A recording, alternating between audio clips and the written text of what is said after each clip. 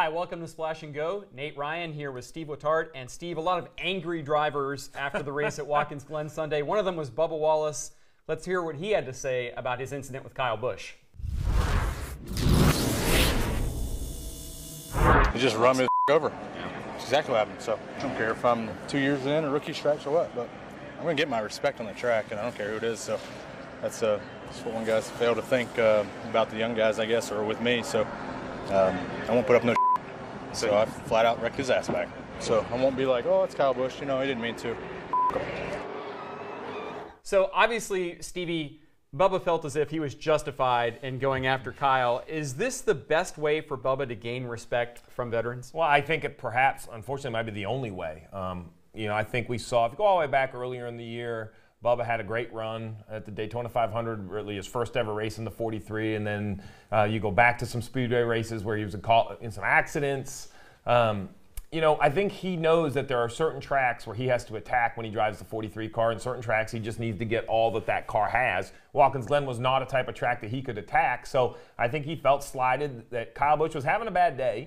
And did Kyle Busch wreck him? We can't really see it on the video, but I'll take his word for it. Okay, and it doesn't shock me. So when a guy of Kyle Busch's caliber and a car that fast goes to the back, they don't set up every pass as they would at the front because they feel some guys are going to let them go because he's coming by anyway. I think that was his opinion when he drove down underneath the 43. Obviously, the 43 didn't agree. He ends up in the barrier. The retaliation, I asked Kyle Petty and Jeff Burton that specifically on Monday night's NASCAR America, and I said, as a race car driver, are other drivers watching this? And they both said yes.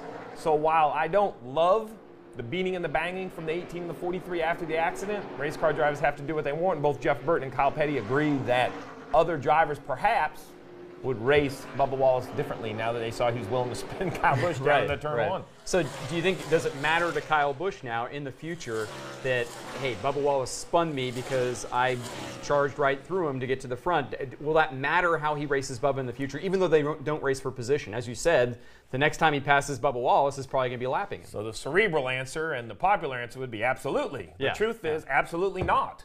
Kyle Busch races everyone. In my mind, he doesn't care. And that's a positive for a race car driver. I'm not saying that as a negative.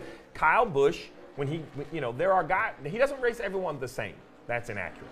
But he does race certain drivers the same way. And my point is, if he is I don't think it matters who's in that car, but if he goes to the back of a field with a winning race car and he feels that this guy, whoever this guy is, holding him up, who doesn't have a chance to win, he doesn't spend a lot of time. Listen, what are the highlight reels? Kyle Busch in the trucks, last to first. Kyle Busch in the Xfinity, right to the front. We show him on every restart. What is the common denominator in all that? That he doesn't care about the guy in 22nd, 21st, 20th, 19th, 18th. Because if you care, and if you think you have to give that guy the same respect you give the leader, you never get back to first. Kyle Busch attacks, maybe for a few weeks. If he does have the chance to maybe be a little cleaner with the 43, he may not run into him.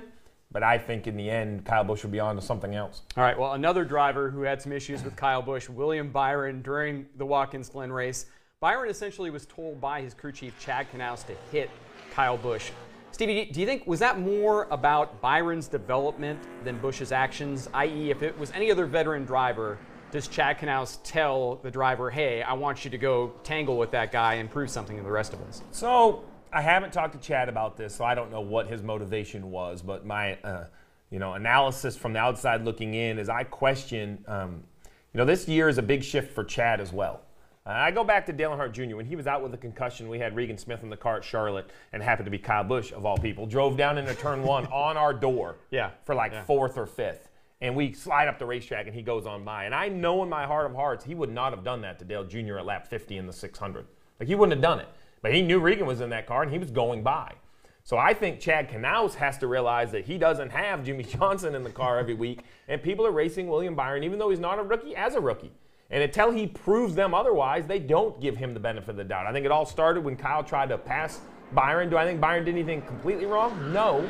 But I think in Kyle's mind, he expected more room out of that young driver in the 24. William races like he's been there forever. That's an argument between two drivers. But I'm confident that Kyle Busch, I don't believe, he will disagree with me, I'm sure, but I don't think he sends Jimmy Johnson. I don't think he sends Chase Elliott. I don't think he sends Denny Hamlin.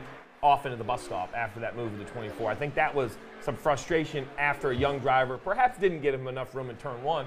And I think the flip of that is I also don't think Chad Knaus with Jimmy Johnson gets quite that frustrated. I think what happened on the radio, I don't think it's about William Byron. I think it's about 20-something races in, and Chad's like, look, this has to stop. Like, I don't think Kyle's the only, this is a pretty obvious moment, but I don't think he's the only one to race William Byron that hard and perhaps push and bang. So I think it's a little William Byron development and a little 2014 development. And Chad Knaus had enough and said, go do something. Now, unfortunately, the veteran got the best of him as well with a good brake check in the middle of the S's and knocked the nose off the 24, but you know, those things happen. All right, well, a lot of disputes, disagreements between veterans, younger drivers, a lot to talk about on Motor Mouths. We'll have Eric Almirola on Wednesday, 5 p.m. Eastern on NBCSN.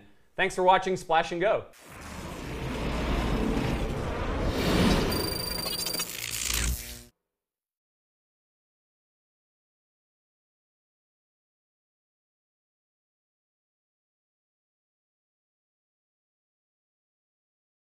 Hey Motorsports fans, thanks for watching. Make sure you hit subscribe before you go for all the latest news and highlights across motorsports.